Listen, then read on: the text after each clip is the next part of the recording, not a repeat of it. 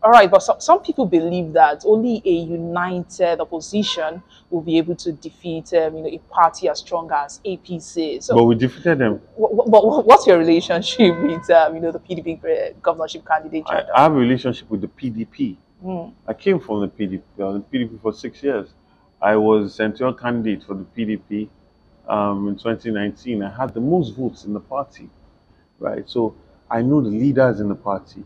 Now, what it is that we understand that at a practical level, we need to have as many people working together, especially because this election process is not free and fair.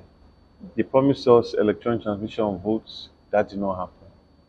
We saw all the intimidation and harassment. We saw all the manipulations at the World Coalition and the LG Coalition. So we need everybody to come together to save Lagos, to rescue Lagos. So we are in talks with several parties. Good Party has collapsed their structure for us. I expect that the PDP will do the same very soon, as well as other parties as well. All right, Yeah. you talked about the beavers now. With the controversy surrounding the beavers and the presidential election, do you still believe in the beaver system? The beaver system reduces the amount of impersonation. Because what people used to do before, they would steal so many voters' cards, then share it among their faithful to just go and vote, and that's how they vote. But now the beavers creates a situation where you must be a registered voter to vote. That's positive. Now, we have gotten an injunction and a court order that mandates for INEC to follow its rules that are set out. And if it does not do that, the entire election is null and void, right? So they must do electronic transmission of voting from the polling units, right? Okay. So that is on the one hand. On the other hand, we know that a lot of these people, they might be compromised. For the last election, it was very shameful to say the least. So we are hoping for the best, or we are prepared for the worst.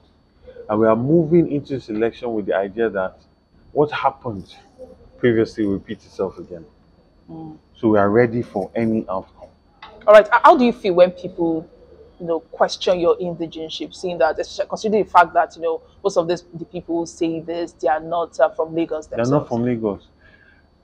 That's why I say it shows how low the opposition has sunk to. I mean, it's an insult. It's a big insult. First of all, the governor is actually extremely disrespectful. It's extremely disrespectful to Lagosians because after they've given you position for 4 years, you owe it to them to come and account of your stewardship. Be it a debate or whatever, you owe it to them. You cannot say you are not going to come because of some violence that happened somewhere. When you are the chief operators of violence in the state, you are the one that gave the order during NSAS. You are the one that have looked at all these agros. I mean, look at all the suffering that and intimidation and harassment that my party members have to go through. Flag boys were nearly burnt alive at Oshodi Interchange. At Ojo Alaba, a young man that was just posting Peter Obi posters was macheted on his forehead. And we have a woman leader in Kodu that has been threatened and they almost set a fire ablaze. I did not say because of that I'm not going to come and debate, right? I'm selling myself to people of Lagos because I believe they're important. I believe they will put me in position. So clearly, him not coming is because he does not believe that the people of Lagos have any power. He believes he will just walk into it, right? So it's extremely disrespectful. That's one. So now to now add on to that is a man from Ijebu questioning a Rhodes-Vivour. I mean, my great-great-grandfather was the first Nigerian Lagosian that was admitted into government in this country under Governor Bodilon's government. After which was Adema Lakija. And then you now have Doherty coming. So even when you see me and Fusho Doherty, it's almost like history repeating itself. These are old Lagos families. So to bring this kind of disrespect because you are desperate and you don't do the job that you have seen, you are the owner of, you have the power. If you did the work well, you don't need to intimidate or suppress people's votes. You'll probably come for your debate and talk to the people. Tell them what you've done, right? But that's not the case. So it's extremely disrespectful. It's very unfortunate. We should consider the harmony that we've had in Lagos State. You see, indigenous of Lagos are welcoming people. They've always been, even before the Oba of Lagos sent the current ruling class to Lagos. Their worries are welcoming people. That is why a man from Iragbiji can come to Lagos and become this man. Or a man from Osun State, Aregbesola, can come and become this person. Or Yayi, so Monolami from Oyo or Ogun State, can come, represent Lagos West, use the resources to go and campaign in Ogun West, and now is the center for Ogun West. Or Faleke from Kogi can come and be representing Ikeja. Because of Lagos people are welcoming people. But you cannot now come and make it seem as if Lagos is the commonwealth of Yoruba land.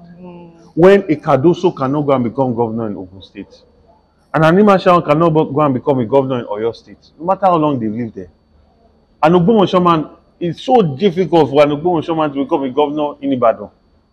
Talk less of a person from Lagos. So Lagos is not a no man's land. There are indigenes that have built this place out, invested in it, built it out, and created the culture and the foundation that then allowed for it to go. And that culture and foundation was welcoming. Everybody, regardless of the tongue that you have, the Tapa people. I mean, I was speaking to a lady from the Oshodi family here. You know their history. They're Tapa people. And they've been here for a very long time. They've contributed immensely to the development of Lagos State. And then you have, I mean, you have their worries, you have the Egos in Badagry. And you also find, you see what's the worst thing ever? Is that these people only remember that they're Yoruba when it's time for politics. When it is time to speak out against people coming and killing Yoruba people in Ondo, in Oyo, they're quiet. When it's time to talk about indigenship rights, lands that have been taken without any form of compensation, the whole of Epe, Badagry, Ojo, that the government just seizes lands from indigenes of Lagos without giving them any compensation whatsoever, leaving them to be taking entire villages, sacred grounds, ancestral homes, ancestral groves, and just leaving these people marginalized now. Those people are Yoruba. Those people are indigenous of you. Those people are indigenous of Lagos.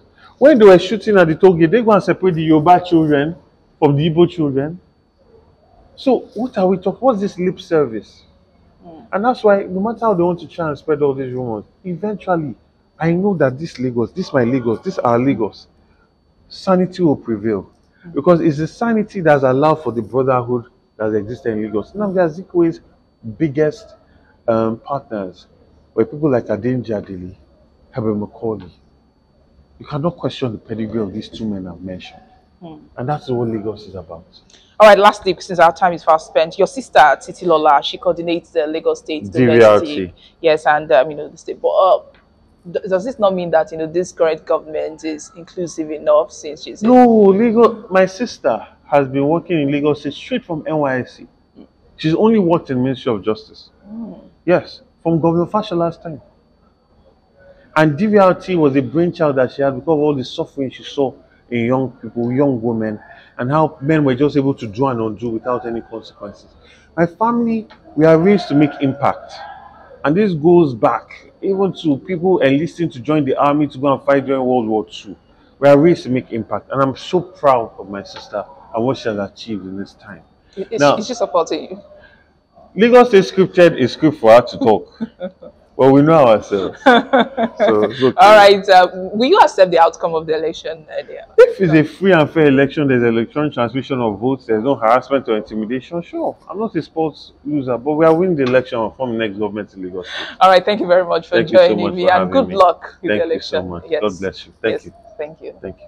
And this is where we have to draw the curtain. My name is Damilola Ogunshaki. Do well to like and follow us on all our social media platforms showing on your screen, on Facebook, Instagram, Twitter, TikTok. Our WhatsApp number is also displayed on your screen. And this Saturday is the upcoming governorship election. So do well to go outside, bring out your PVC, dust it, and vote.